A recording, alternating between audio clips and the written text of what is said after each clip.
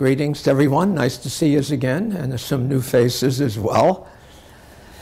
Last time, I finished on the idea that the mechanics of the genocide of the Armenians was rather varied, although in general, also much common denominator throughout. Paper here that was written way back when, in 1915, under the heading of Methods of Slaughter. These were of various kinds. An officer told me that in the vilayet, remember that was the name for province, the authorities collected the Armenians in barns full of straw or chaff, piling up straw in front of the door and setting it on fire, so that the Armenians inside perished in the smoke. He said sometimes hundreds were put together in one barn. Other methods of killing were used also. He told me, to my deep sorrow, how he had seen a girl hold her own lover in her embrace and so enter the barn to meet her death without a tremor. A part were killed in straw barns, but the greater number by shooting or stabbing with knives, the government hiring butchers who received a Turkish pound each day as wages. That was like a little over $4. A doctor named Aziz Bey, Mr. Aziz as it were, told me that when he was in Marzifon in the vilayet or province of Sivas, he heard that a caravan of Armenians was being sent to execution. He went to the Kaymakam, who's the sub-governor, and said to him, "You know, I'm a doctor, and there is no difference between doctors and butchers, as doctors are mostly occupied in cutting up mankind. And as the duties of a Kaymakam at this time are also like our own, cutting up human bodies, I beg you to let me see this surgical operation myself." Permission was given, and the doctor went. He had 4 butchers, each with a long knife. The gendarmes, they used the French term then. There was a little bit of French influence in Turkey, in the Ottoman Empire. The gendarmes, or gendarmes, divided the Armenians into parties of 10 and sent them up to the butchers one by one. The butcher told the Armenian to stretch out his neck. He did so and was slaughtered like a sheep. The doctor was amazed at their steadfastness in presence of death, not saying a word or showing any sign of fear. The gendarmes used also to bind the women and children and throw them down from a lofty eminence so that they reached the ground shattered to pieces. And on and on and on. As I said, the Blue Book that was put out by the British contained huge numbers of testimonies. They weren't signed again, recall. But the bottom line is that the mass deportation into areas that were deliberately selected as being inhospitable was the order of the day. Men were nominally drafted, disarmed, if they had arms, most didn't, taken off to be done in, usually at night, but not inevitably.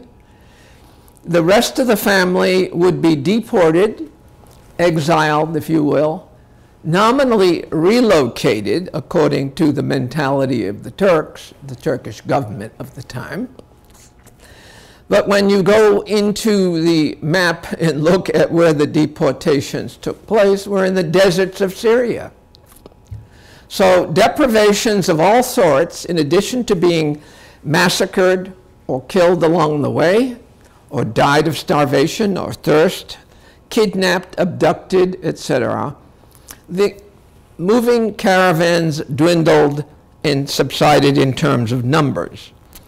Now, many people who choose to espouse the Turkish point of view say, well, you know, you're calling it a genocide. It wasn't. There was no mass deportation. 2 big centers of population weren't even involved. Constantinople, well, we've already told you about the intellectuals of Constantinople being collected and deported. About 20 to 30,000 Armenians out of maybe 150,000 in Constantinople were deported. Many weren't. It was not kind of a thing to do if you've got all these foreigners watching. Smyrna, the other great city on the coast, largely Greek, but quite a few Armenians and Jews as well, that city wasn't touched. But the reason for not being touched was that the German general in charge said, look, it will interfere with our operations, and by no means are you going to clutter up the roadways with Armenians being deported. So he basically saved the population of Smyrna, modern-day Izmir, but we'll see later that the population that was Christian in Smyrna was ultimately done in anyways in 1922. So it was just a little bit putting things off, as it were. Now, the question comes up time and time again, well, why did this happen? Well, I told you a little bit about one excuse was that we've got to get these Armenians out of the way because they are a potential source of trouble, a fifth column that will work against us. It was not a terribly good argument, but you know, as they say, anything goes when you're trying to excuse yourself from having done something pretty bad. In A Problem from Hell, written by Samantha Power, this is a paperback edition, the hardbound copy is worth a read as well. She's on the faculty at Harvard, and there's a very substantial chapter given to the Armenian Genocide. There's no doubt about it in her mind that there was a genocide there. Robert Fisk, who's a very scholarly writer and a journalist for The Independent in London, based in Beirut, has a big chapter on the Armenian Genocide, the first Holocaust. Well, the use of the word Holocaust, which has now been pretty much taken over by the Jews, as it were, who would talk about the Nazi Holocaust against the Jews. In the 1890s, during the Hamidian massacres, in the New York newspapers, they were reporting the Holocausts against the Armenians. So the word Holocaust has been around for a long time. And there are many Jews who don't like the word Holocaust either because it's tied in with sort of a Greek mentality of Holocaust as a sacrifice, smoke. Well, the gas chambers were in fact a little bit of smoke, but the cremations, the crematories, were another matter. The literature on all of this tends to be overwhelming, but there's lots. And one point I wouldn't mind making is the fact that in the beginning, soon after things were occurring, reports on the events weren't watered down. They're very blunt and direct. Here's a physician. Sent to the Levant. Now, the Levant is a word that some of you have heard, Levantines. The coast of Syria and Lebanon, that area where Tripoli is, that's referred to as the Levant. Levantine types, you can argue who they are, but they're a mixed bag, usually with a healthy dose of European in them. By the Near East Relief, who we've told you a little bit about and who I'll tell you a bit more about, to alleviate the suffering of victims of Turkish massacres and destruction. Now that's pretty short and sweet, isn't it? No mealy-mouth obfuscation there. Very clear cut. Now, getting back for a moment on the why were the Armenians done in, as I put it. Well, some scholars have said, look, they pushed the envelope a little bit too far. They were looking for tremendous reforms in a system that was not able to reform. You know, you're wanting blood from a stone. You've got a culture that demands superiority.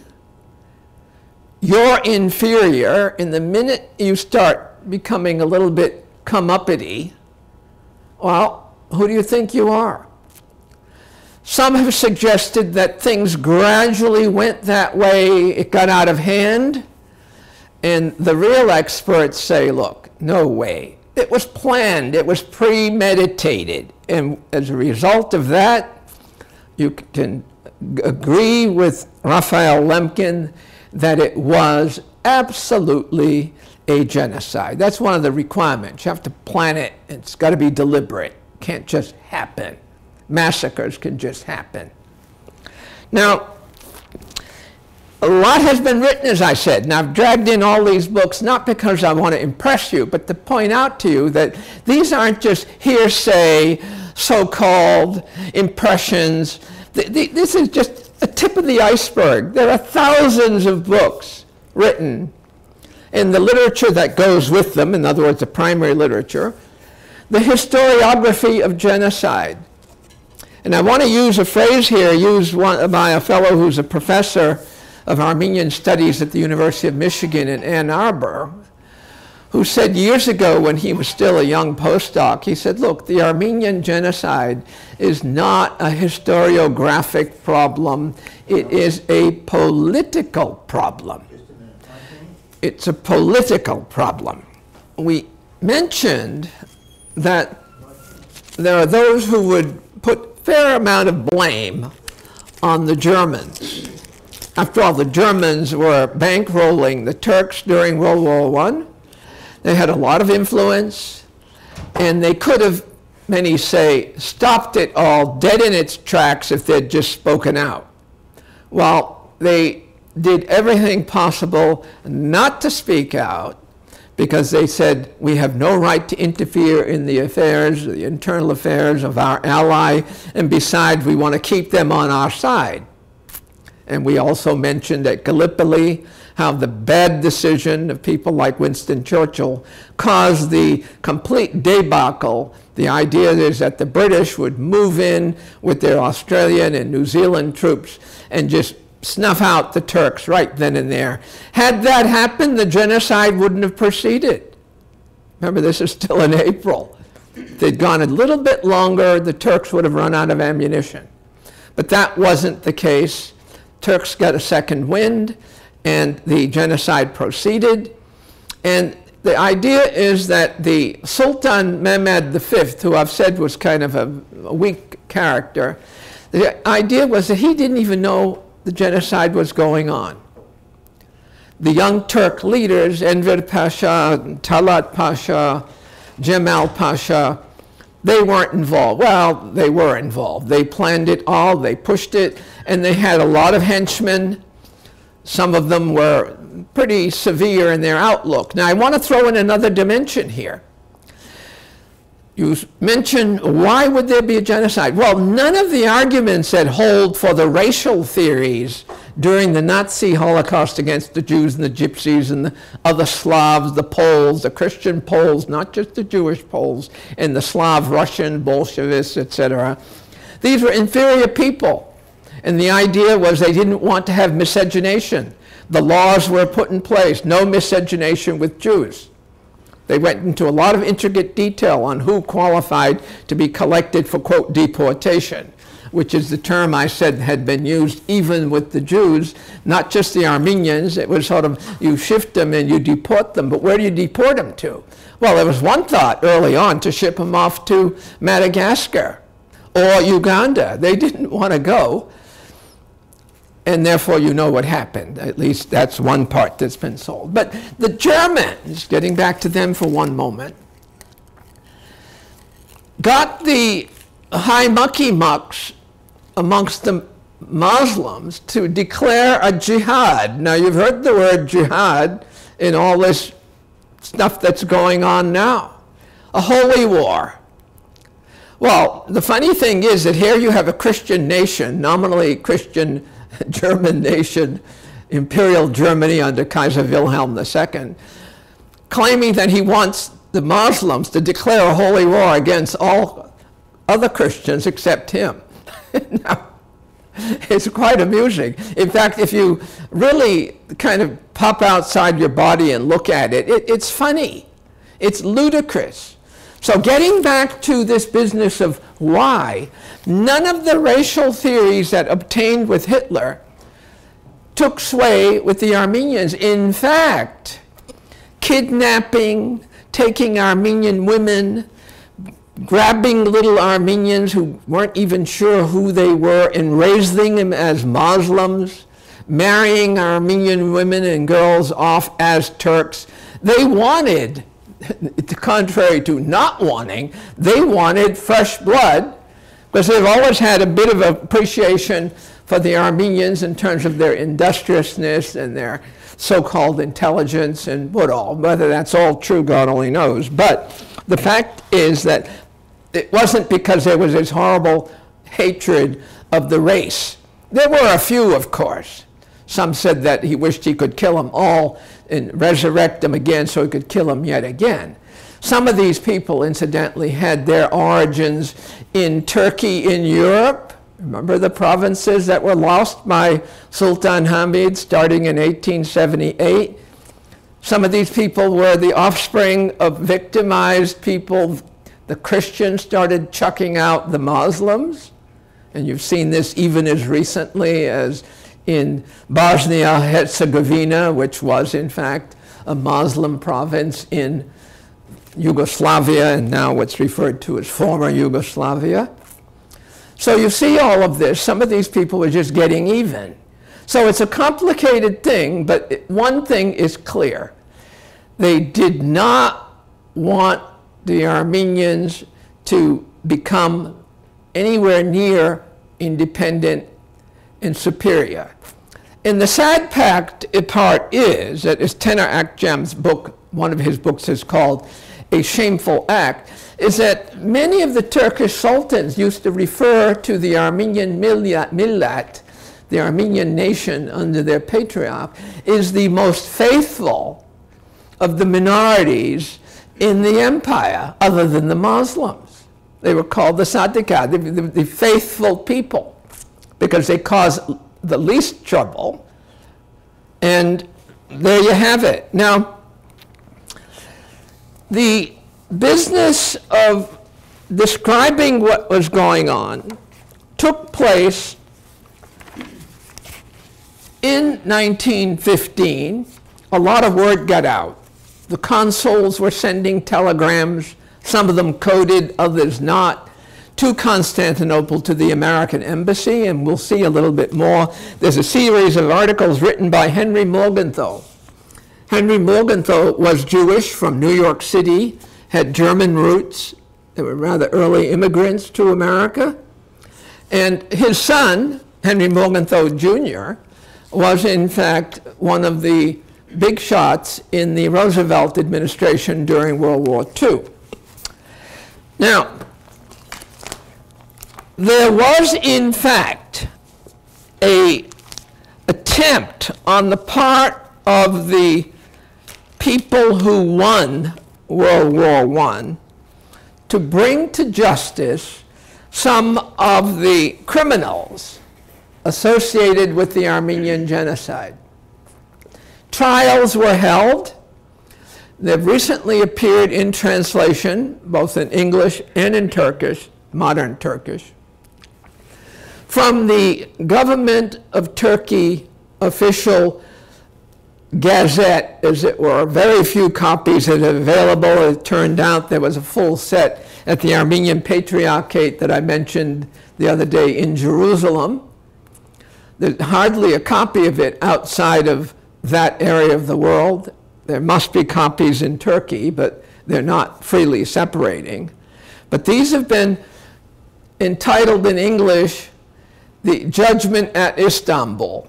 Well, you know, you can say, here I go again, but it's attempting to draw an analogy, a judgment at Nuremberg. It was nowhere near as sophisticated, but they did, in fact, sentence some people in absentia and others who were much lesser officials.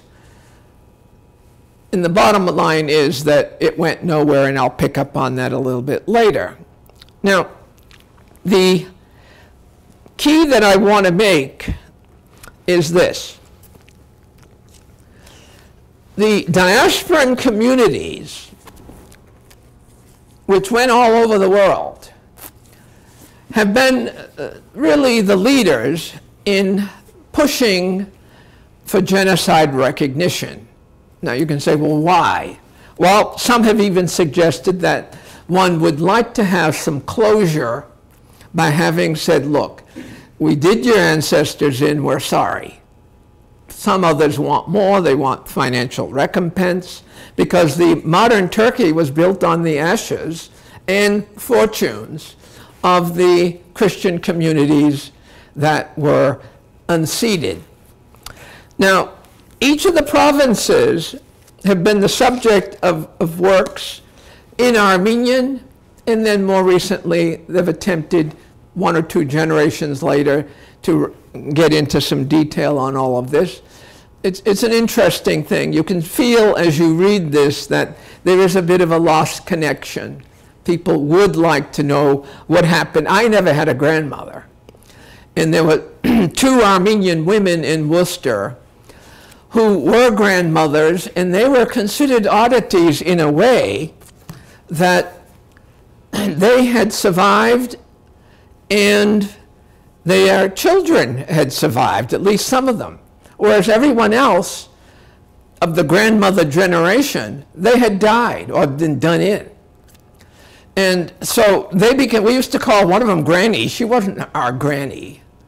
But the fact was that you looked at her and there was always this look in her eye that even as a kid I recognized was something special or different.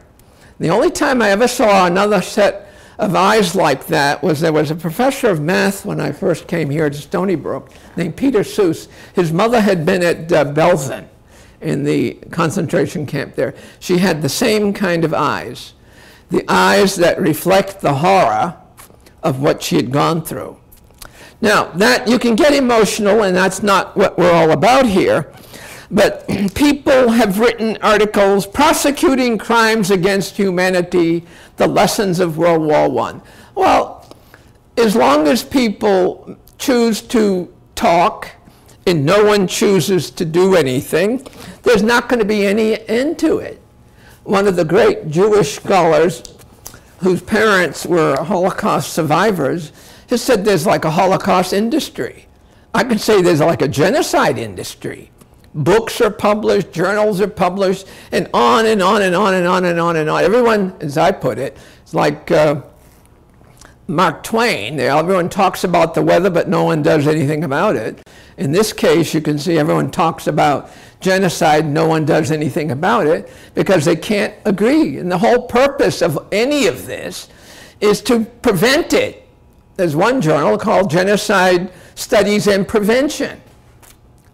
Well, we're pretty weak on the prevention part because it happens and goes on. Queen's Counselor Geoffrey Robinson, an Englishman, wrote a very nice paper who I've cited in the handout. It's online. Was there an Armenian genocide?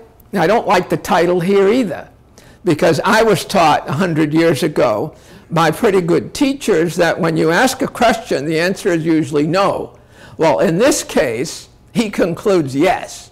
So I would have given it a different title.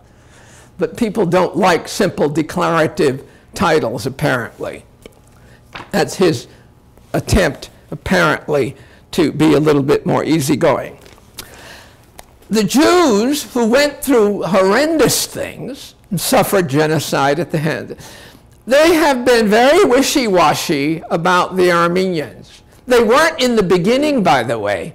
When it was all happening, they knew what was happening, and they even participated in trying to work against the Turks in Palestine area, the Nili spy network, about whom I don't have time to talk, but there's some of the Aronsons did a lot of good. One of the younger sisters killed herself rather than submit to what the Turks were up to.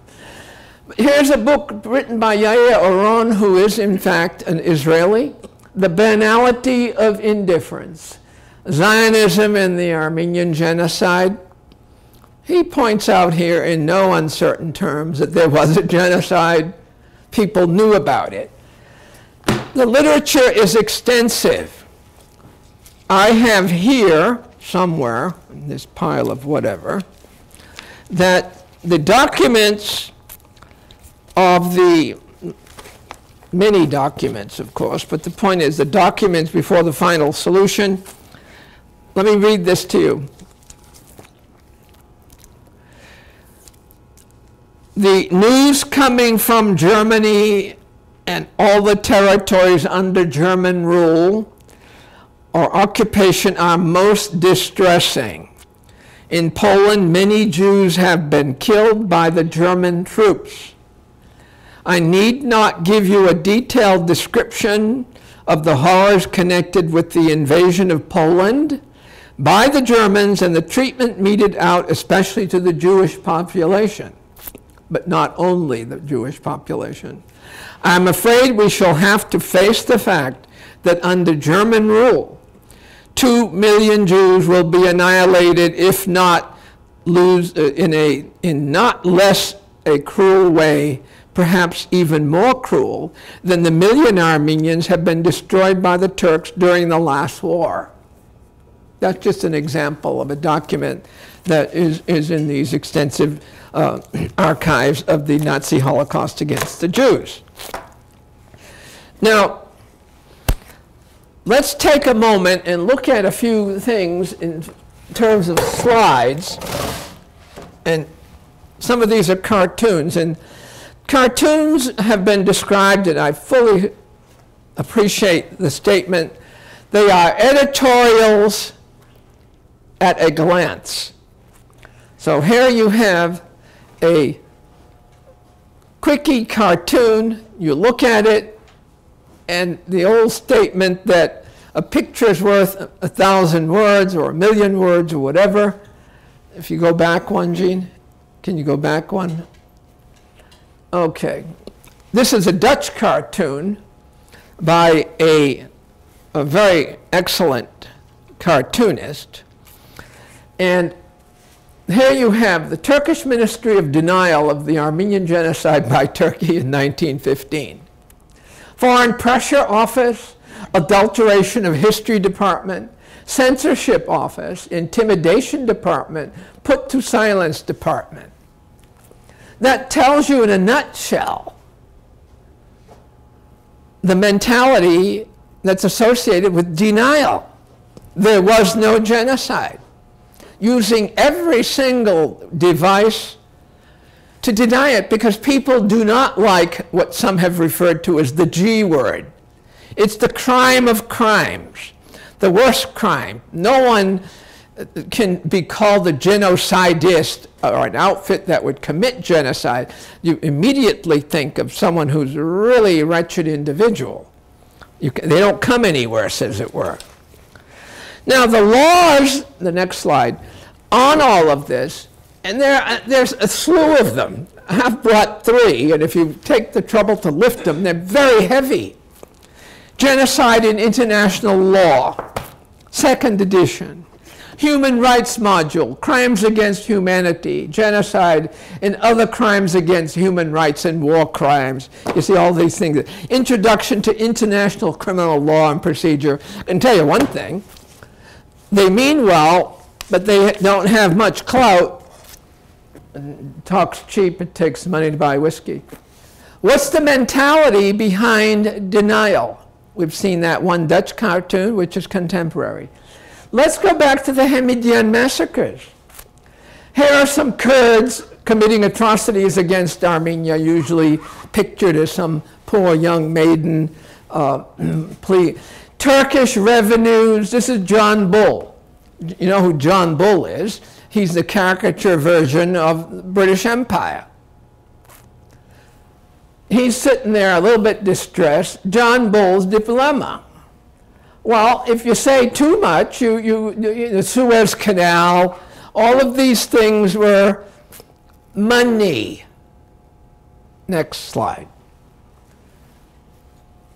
The Dutch and Germans were also in the caricature cartoon trade. Kletterdutch, which was a German thing. The sick cow, Armenia. As I told you, they were talking frequently about the sick man.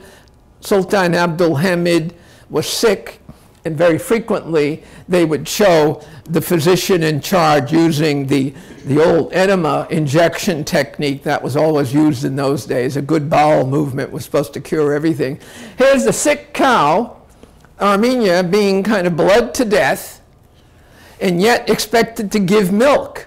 The milch cow is on its last legs, and the Europeans are there trying to do a little bit last minute. The asperges, this is the sprinkling of water, as in the church, giving blessings.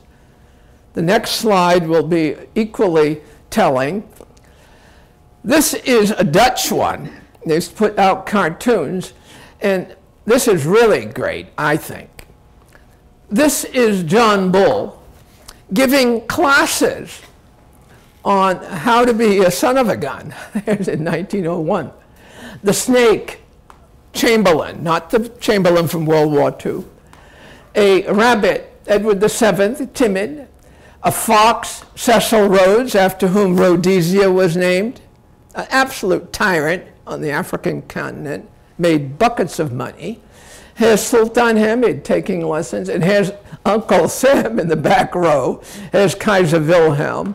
There's the Emperor of Germany, sitting there kind of being a little bit disappointed. And this is Leopold of Belgium, who did some horrible things to the blacks in the Belgian Congo, collecting rubber, etc., all of which qualify to be called genocide according to the laws that were pushed forward as a result of Raphael Lemkin. Next slide. Now, here's Morgenthau. He was a good guy. He wrote a book published out in Garden City, Long Island. And of course, he had some right-hand men who were important to his staff. These two happened to be Armenian. One of them was a trained lawyer. He depended on him heavily, brought him to America. But the reports that he sent out have been bad-mouthed by the modern Turkish governments as being propagandistic. And one fellow has even accused him, well, he didn't even write his own memoirs. Well, how many presidents do you know that write their own memoirs? So that becomes the biggest problem. They find a little nit here and then make a big deal out of it. The whole picture is this. If you go to Eastern Turkey today, why aren't there any Armenians there?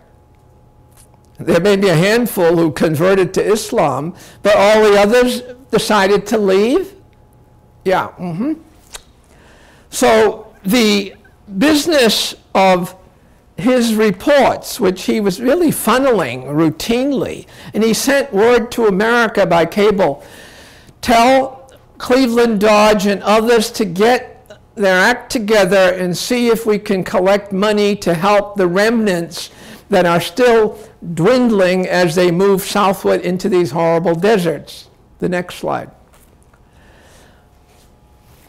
Now, I mentioned to you that the Protestant missionaries had put in place during the Hamidian period a lot of machinery to process money for the missionaries to do construction and building.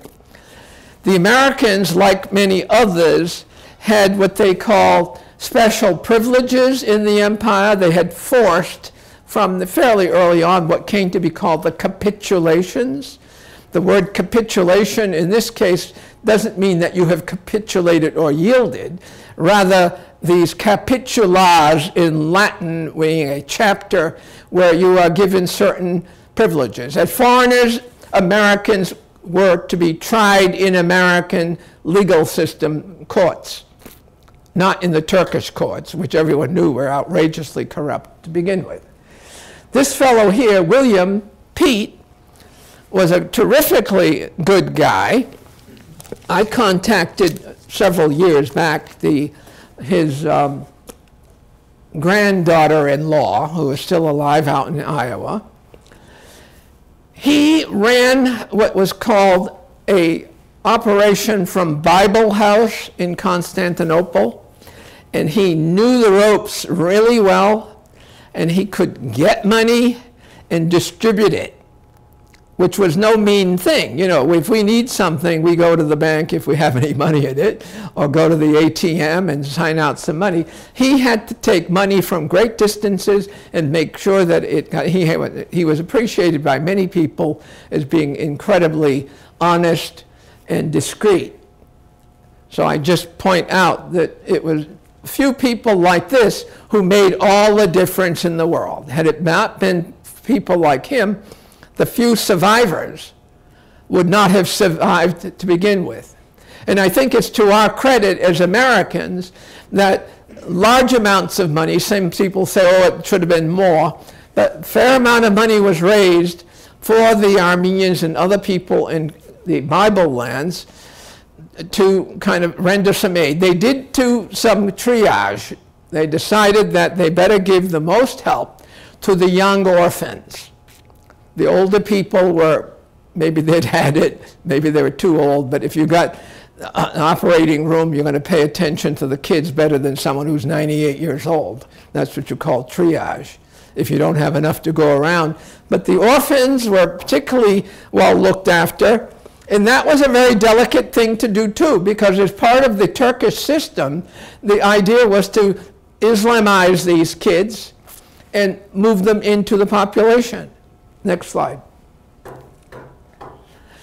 Now there's a lot of cartoon work, but here is the apostles of God, God with us, Gott mit uns, that was still used during World War II, by the way. Here you have Kaiser Wilhelm, the Austria-Hungary, Mehmed V. Here they are with the, of course it's making fun of them. God is with us as we perpetrate these outrageous atrocities. Next slide. Now, Harper's Weekly was one of these illustrated things. The Brooklyn Eagle, by the way, which is it's a newspaper that still is published. They were big on cartoons, but here, First Ally. These are from a London Zeppelin raid. You know, the big dirigible Zeppelins. Second Ally. These are from the Armenians. So this is Kaiser Wilhelm. You see all of his medals. This thing here happens to be a Turkish medal bestowed upon him by Sultan Hamid. That was a big thing, to give people medals.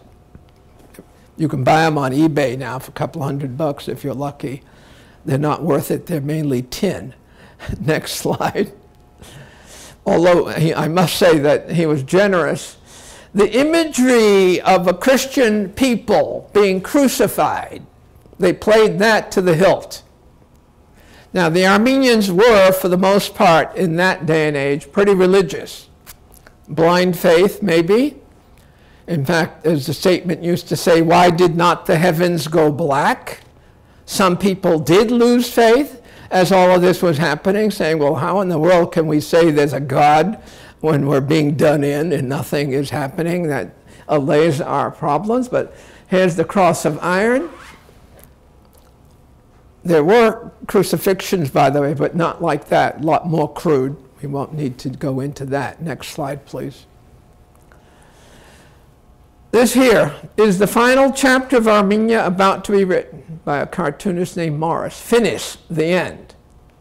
Okay, all these bodies, the ravens, crows, vultures. They said the smell was so bad in some cases that the wives of the Kurdish chieftains along the way complained that the stench was too bad. And one of the Americans who insisted on going with the deported Armenians from the area of Sivas, somehow she managed that no one else was given permission, but Mary Graffam, she went as far as a town called Malatya, and by the time she got there, they said, what are you doing here? You've got to go back. You can't go further. Well, they had her stay there. She had to use phenol on her carbolic acid, with open bottle on her windowsill, because as the masses went by with bodies that were rotting and stenches had to be somehow ameliorated, and that was done with phenol. Next slide. Here's the German eagle. How goes it, dear ally? The turkey buzzard. Okay. The Armenian question is settled. Remember I told you last time that one talked about a question? What was the Armenian question? Even book catalogers in various libraries still use that as a cataloging device. Next slide. You can see it looks a little bit like Mehmed V with his nose. They were very good for caricatures. Next slide. Okay, now, again, I have to jump ahead because we can't go into too much detail. This is an Armenian map with a little bit of English here. When the war was finished, the problem is that there was a last-ditch effort to wipe out the Armenians who had been able to withdraw, some of them, from the eastern areas around Lake Van into what was to become ultimately Soviet Armenia. They moved in. Here, the word for Turkey, incidentally, never was Turkey. Tajikistan, which sounds like Tajikistan, one of the central Russian republics during the Soviet era. The last movement against the Armenians was finally thwarted by a last-ditch effort by the Armenians at the Battle of Sadrabad, which is seen as a crucial battle that saved the country. Just a little bit. But in that area is where the survival of the nation began. Now, if we turn the lights on, we can see here, the denial still continues. Now, we can turn off that light, thank you. The thing I want to emphasize is that even with the Nazi Holocaust, which is incredibly well documented, after all, it took place in civilized Europe in contrast to the boondocks of the Near East. A nasty book written by a man who's now dead, The Man Who Invented Genocide. It basically concludes that Lemkin was nuts. Simple as that. Very nastily written book. Dissecting the Holocaust, the Jewish Nazi Holocaust. If you read this without knowing anything, you will conclude, yeah, well, they got a point. I don't think that maybe there's two sides to every story. Maybe the Jews and Gypsies and Slavs weren't done in. Well, genocide doesn't mean you have to kill every last person. That's not what it's about. If that's the case, they've never done it. If anything has happened, we've done it more than anybody else. So, on a finishing note, if, as someone said a few years ago, Iraq, not Iraq, as I said, if Iraq had exported baby carriages or asparagus instead of oil, the United States wouldn't have cared one whit. Simple as that. No one wants to, oh, we don't want to talk that way. A wonderful book by Glenn Greenwald, an international lawyer and journalist, With Liberty and Justice for Some. He's telling you that rules don't apply to everyone. I had a mentor who I respected and got along with very well. He used to say, as an old British Empire advocate, rules are for the riffraff.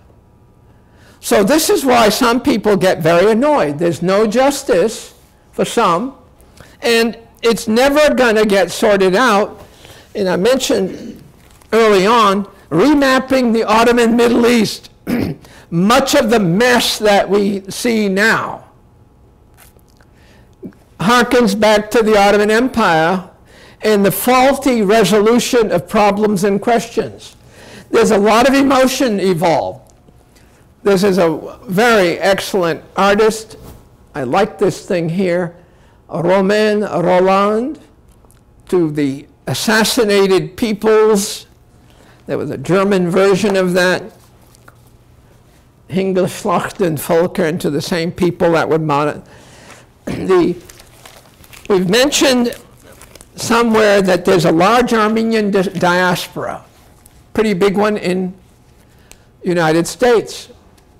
nowadays more centered in the LA area. Some of you have heard of the Kardashians. Well, I don't know anything about them. They're probably an embarrassment. Some of you have heard about Cher, as in the old Sonny and Cher. Her father was Armenian. The idea of yogurt was introduced in this country by the Armenians. Colombo yogurt was introduced by the Colomboyan family. They dropped the IAN.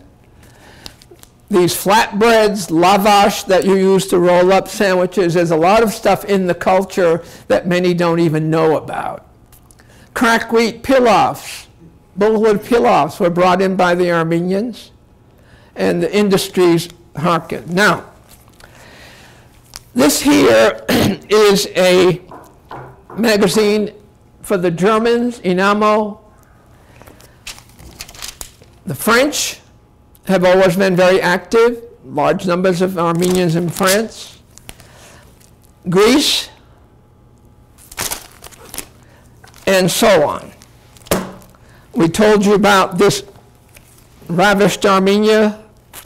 Some of you may know that there was an important figure in modern art development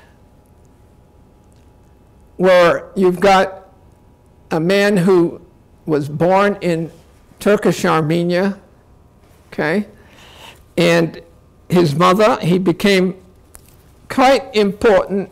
He didn't keep his Armenian name very often. Achille Gorky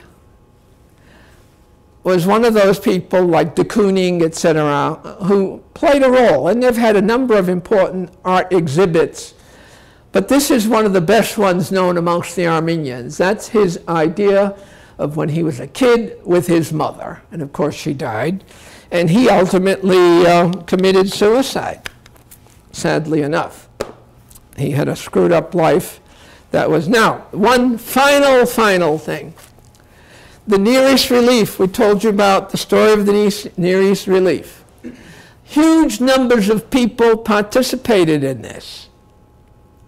I've been going through some papers that we were given recently by the great-grandnephew of one of the people who served over there and got murdered by bandits, a man named Lester Wright, who we call Uncle Lester, who's buried in Wisconsin.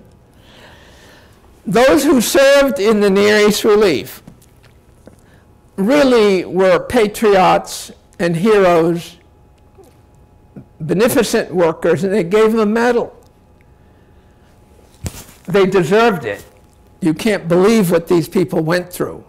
And they wrote back stories that will curl your hair in terms of just one statement that I want to draw attention to is that mention is made of the fact that I can't find it easily, so in the interest of saving time, they said the largest orphanage in the world is not in New York or Chicago or any of the great cities of the world. It's in Armenia. The largest orphanage had 10,000 kids in it, some of whose pictures we showed you yesterday, or last week or whenever it was. And the business of saving the nation.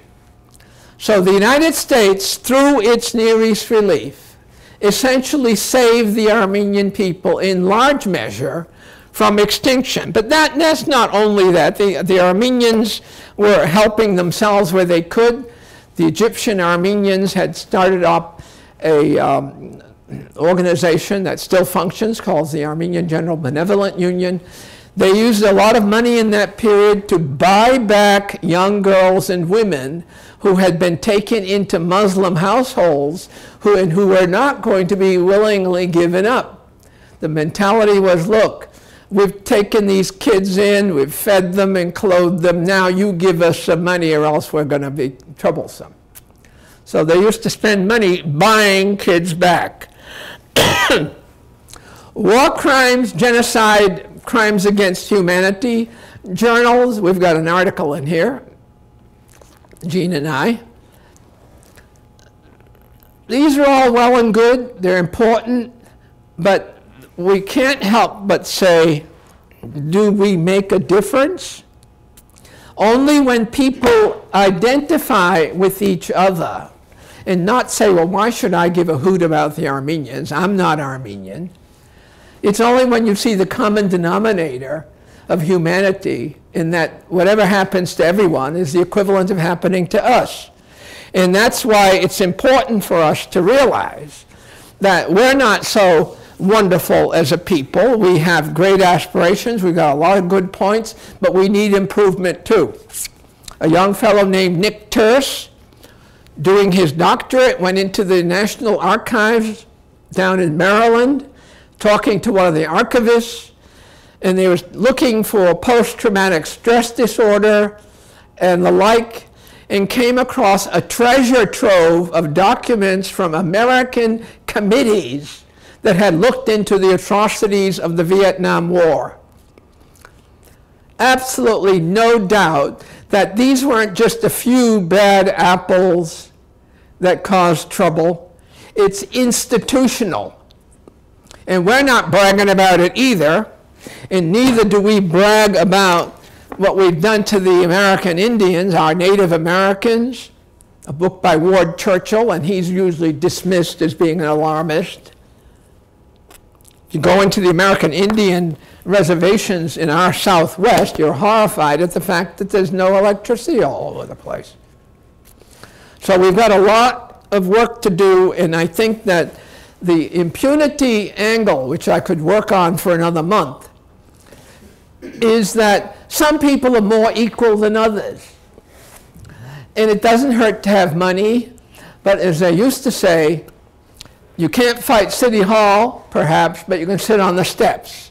So when you keep these things in front of the public, you might look like a pain in the neck, but on the other hand, you might be able to just make some progress with young people, like you students here taking this freshman seminar, can say, look, we can do something if we care. Now, I'm going to finish up on a high note.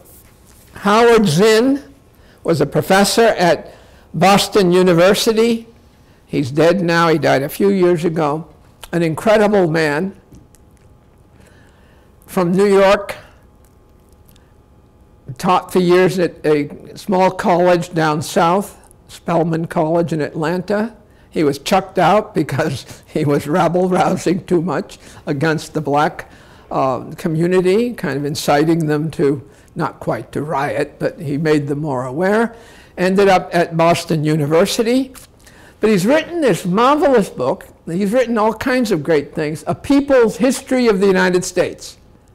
Historians tend to want to write high and lofty, detached analyses. Remember I told you that's when you become a really elegant historian is when you're not there, or maybe you're out to lunch, wherever. His is very different. It's from the perspective of the people. And everyone wants to emphasize that the whole business can move forward if we have grassroots movements. If things are being done by our government in our name and you don't like it, say so. Most people were very much heartened by the Occupy movement.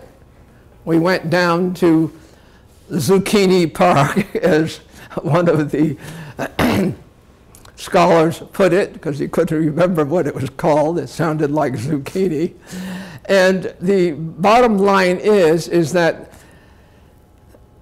that's a good sign. People care, and they can care a bit more, because if we don't care, we're not going to be around to care about anything, much less the Armenian Genocide. Nobody's genocide. We're going to do ourselves in with global warming, whether we know it or not. Another thing that I want to leave you with, if you don't know about it, I mentioned it once before, it doesn't hurt saying it once again, Amy Goodman's Democracy Now! There is, in fact, a program on the Armenian Genocide that is referred to in your list. Everything is archived, so you can go back and get it. Professor Peter Balakian from Colgate University, who's a poet and a professor of English, as well as a person who has studied the Armenian Genocide and written about it. is one of the people that is being interviewed in that program. And on yet one more final last note, because here on Long Island there's a reasonable Greek community, there's a volume again to which Gene and I have contributed to called The Genocide of the Ottoman Greeks. What happened to the Armenians happened on a slightly lesser scale, but nevertheless significant scale and real scale, and later to the Greeks. The emptying of Asia Minor of the Christian minorities is seen to have finalized itself in 1922 with the burning of the largely Greek commercial city of Smyrna on the coast. And of course, I could again go off, but I'll just say that they picked up again with the Kurds, the Turks picked on the Kurds, and they picked on the Greeks again in the 50s by heavy taxes and the large outsurge of Greeks during the Cypriot problem, which still hasn't been resolved because Cyprus is still divided into the northern Turkish Republic of Cyprus, and the south is identified with Greece. So it goes on and on and on, and there's a book written, Will Genocide Ever End? We can hope that it will, but it's kind of hard to be terribly optimistic.